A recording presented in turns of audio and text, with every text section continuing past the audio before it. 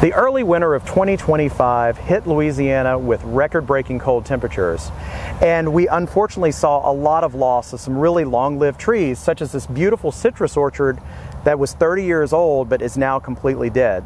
Now, leaving these plants in place for a few months after the freeze makes sense because you're trying to see if it actually lived and where it's going to come back, but at this point in the year we know for sure that they're dead.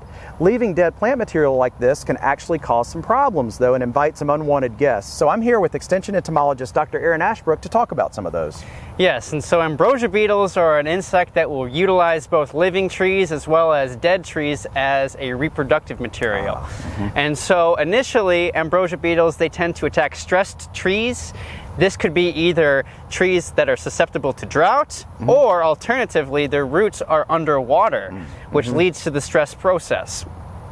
Now, once the beetles have been attracted to the tree, they will burrow a hole inside and establish galleries where they will feed their young fungus, ambrosia fungus, hence the name of the beetle.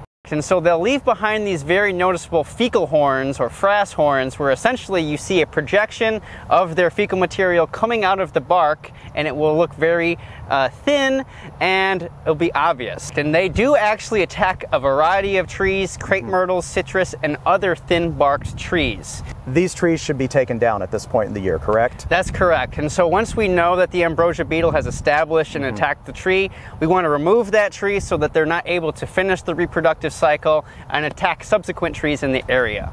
All right, so disposal is important because not everywhere allows people to burn the wood once it's taken out. What should they do? That's right. And so in those situations, we suggest that the individual cut down the tree, cut it into smaller pieces, and then dispose of it in their landfill. All right. It's a sad thing to talk about, but something that has to be done.